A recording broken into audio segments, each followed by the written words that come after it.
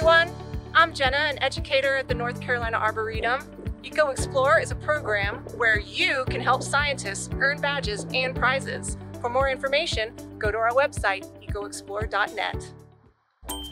We're at one of my favorite hotspots today, Charles D. Owen Park, to talk about one of my favorite birds.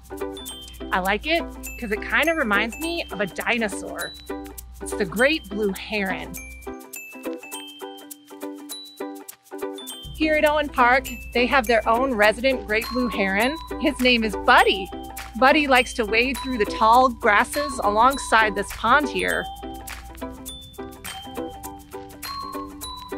Great Blue Herons live near slow-moving water or still water systems, such as shorelines, riverbanks, the edges of marshes, estuaries, and ponds. Like Buddy, Great Blue Herons are usually solitary, except when breeding occurs. Then they form large colonies called rookeries.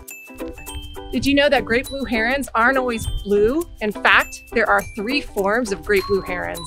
The blue form, which we find here in North Carolina and is the most common, the white form, and the combined form. The adult blue form is distinguished by its powdery blue plumage and black mohawk and flight feathers. It also has shaggy plumes of feathers along its back and neck and a bright yellow bill. They are really easy to point out, standing over 3 feet tall with their tall gangly legs and S-shaped necks. When flying, they stick their legs straight out behind them and their broad wings give them a heavy flight pattern with slow beats. They can have over a 6 feet wingspan. Great Blue Herons can croak upon taking flight or landing. You can also hear them giving a series of clucking if disturbed. Great Blue Herons can eat turtles, frogs, fish, small mammals, invertebrates, even other birds.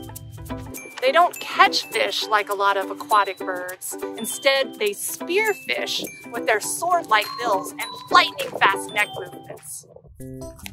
Time for a fun fact. Did you know that Great Blue Herons have a built-in bib? The feathers on their chest continually grow, and they use them to towel off any fish slime or other oils as they eat.